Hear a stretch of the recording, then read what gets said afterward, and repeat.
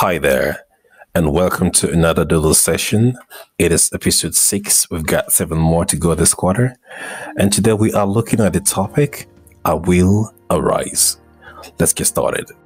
One of the major takeaways from last week's lesson was that when God made our world, He also gave us the manufacturer's manual for us to live optimally. This manual introduces the constitution of God's government, detailing our modulus operandi as per how we interact effectively with our fellow beings, but also how we stay in a relationship with God. So, if we uphold the details of His constitution, the result is the same. We'll live a peaceful life here and now, with a guaranteed bonus of a post-resurrection life promax at its best. Unfortunately, this has not been followed. Consequently, the perfect order of things has been distorted and no one is exempt from these consequences. One of such consequences is the increase in social oppression and injustice, as the hearts of men have continually grown evil. One of the highlights of this divine constitution is how we relate with God and our fellow beings. Now, topping that list is a group of people whose circumstances have created a dire need, a vacuum exacerbated by the failure of the system and leadership, necessitating a response. They include the strangers, the fatherless, the widows, the list goes on.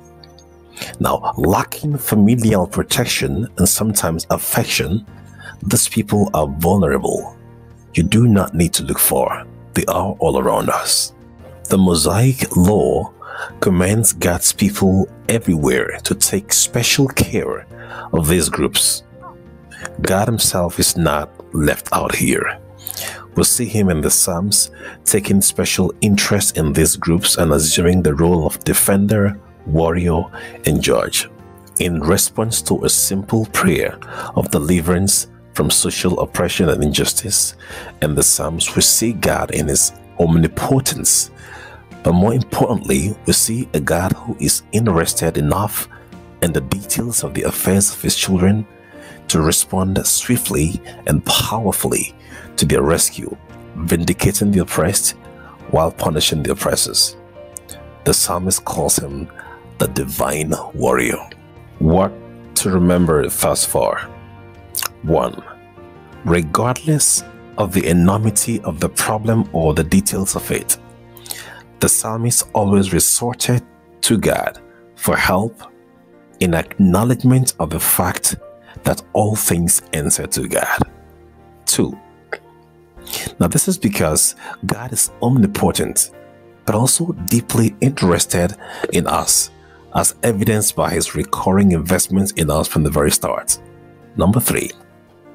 Now, God's omnipotence implies that regardless of what our case is, it is neither too hard nor too late for Him to fix. And 4. God's willingness to respond means He has interest in us and will protect my interest. The royalty of heaven is interested in me. Let that settle. So now that we know what's in it for me, you see, when we become Christians, we automatically adopt the constitution of heaven and become partners with God in executing the program of heaven, part of which is relieving social injustice within our sphere of influence. Everyone is involved. However, there is a special responsibility on all who assume a position of authority over people in whatever capacity. Your actions or failure to act has ripple effects. They either bring relief or exacerbate social oppressions and injustice. You may successfully evade the legal system here, but we all know we are all accountable to God. You might want to read Psalms 84. It's not pretty at all. For others, my guess is you are probably grinning and in your mind thinking of your political leaders and how this perfectly describes them. You're right. But truth is, None is exempt. We are all leaders in some capacity, if not in the government, in your community, in your church, in your jobs, then definitely in your families. We must commit ourselves faithfully to finding ways to protect and provide for the vulnerable in our midst. But what if I don't have the resources? Well, you can push them to where they can find the resources that's needed. What if I don't know where to signpost them to? Well, can you pray? Then get started. Point is, there is always something that we can do. Let's get started.